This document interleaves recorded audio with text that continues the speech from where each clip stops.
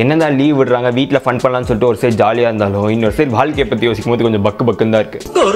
Corona என்ன கொன்னுடாத வீணா நெஞ்சுக்குள்ள நீயும் வரவே. லாஸ்ட் 15 டேஸாக வீட்லேயே உட்காந்துருக்கேன். அப்படி என்ன தானே கிழிச்ச கற்றுக்கிட்டேன்னு என்கிட்ட கேட்டிங்கன்னா ஒரே ஒரு விஷயம் தான், நியூஸ். டிவி பார்த்தா நியூஸ், ஃபோன் பார்த்தா நியூஸ், நின்னா நியூஸ், நடந்தா நியூஸ், சிரிச்சா நியூஸ், அழுதா நியூஸ்ன்னு சொல்லிட்டு அன்றைக்கி நான் பாத்ரூம் போகிறதுக்காக பாத்ரூம் போனேன். எங்கள் அக்கா வெளியே இருந்து டே கொரோனானால 143 பேர் செத்துட்டாங்கடா தெரியுமாடா அப்படின்னு சொல்லிட்டு கத்துறா. பாத்ரூம்லேயும் நியூஸா?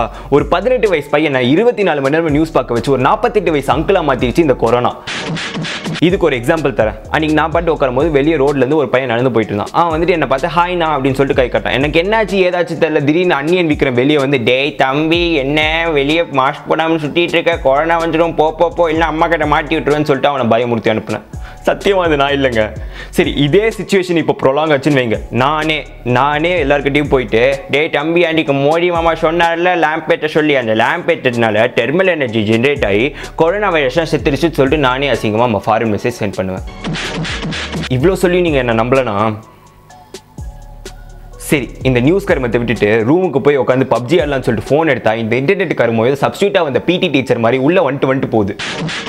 இதெல்லாம் தாண்டி பப்ஜி ஆடினா ஆப்பனண்ட் அடிடான்னு சொல்லிட்டு கையில் ஃப்ளாக் கொடுத்தா டீம்மேட் மேலே போகிறான் ஒருத்தன். நல்லா கையில் கண்ணை வச்சு சுடுறோன்னு சொல்லிட்டு நினச்சி ஃப்ரைங் பேன் எடுத்துட்டு காத்தடிக்கிறான் ஒருத்தன். நல்லா மசால் வடை சாப்பிட்டு கையெல்லாம் ஆயிலாய் விளையாட முடியாமல் கேவலம் ஆடிட்டு மச்சான் செம்ம லேகடா இன்டர்நெட் என்னால் விளையாட முடியல அதனால சொல்லிட்டு கேவலமாக பச்சையாக போய் சொல்கிறான் ஒருத்தன். இவனுங்களெல்லாம் ஸ்குவாடில் வச்சுட்டு கஷ்டப்பட்டு கேம்பிங் பண்ணி வின்னர் சிக்கன் டின்னர் வாங்கினா அப்போ தான் வெளியே ஒருத்தன் டே பாட்ஸ் அடிச்சுதான் நீங்க வாங்கினீன்னு சொல்லிட்டு கேவலமா ஆஃப் சிங்க்ல கத்துவான்.